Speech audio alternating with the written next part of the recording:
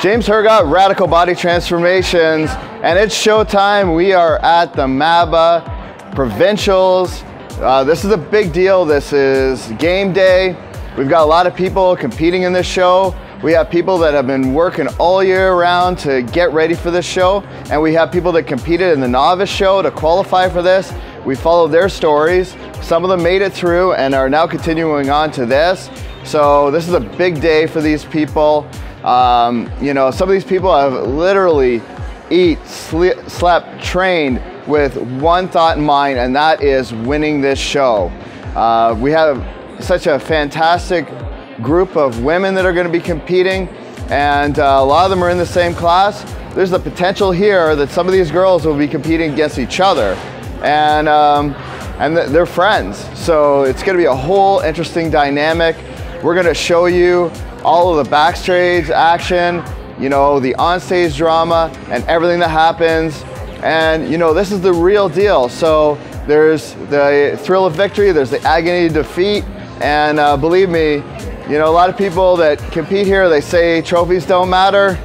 Believe me, every single girl that competes in here wants one of these, whether they want to admit it or not. And when they get it, man, they're on cloud nine. If they don't get it, it hurts, because, you know, they think about the time they took away from their family.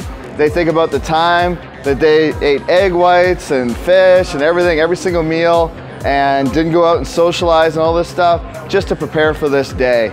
So a lot is on the line, and it's going to be really interesting how this plays out. So check this out.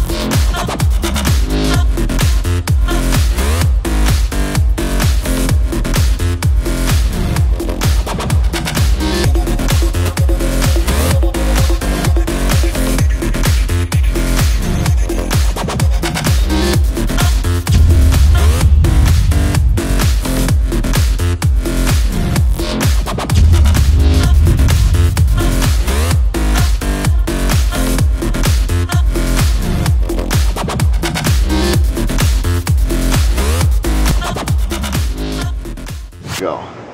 3 or 4 years ago, I sat at 270 pounds. Okay. Of solid fat.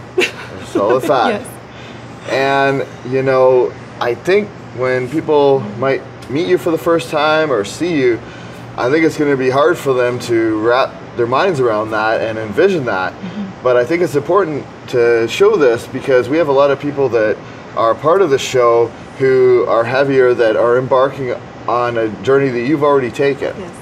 So let's start with, what was it when you were in this kind of condition that first sparked your motivation to get into better shape? It was motivation. I'm not too sure. I was very stagnant in the way that I was my day-to-day activities. But I had gone for an annual checkup with my doctor, and I did my blood work, I did all the work that she needed me to do, and she left the office, and she called me back a couple of days later and asked me to come back into the office. And when that happens, you know very well that it's not a good thing. So I went back for my follow-up, and the news was scary. I was 31 years old, and she had said I was borderline diabetic. I had high blood pressure, my cholesterol was high, I found fatty deposits in my liver, I had slipped my discs, so I had back problems and knee problems, and I was still fairly young with 2 kids.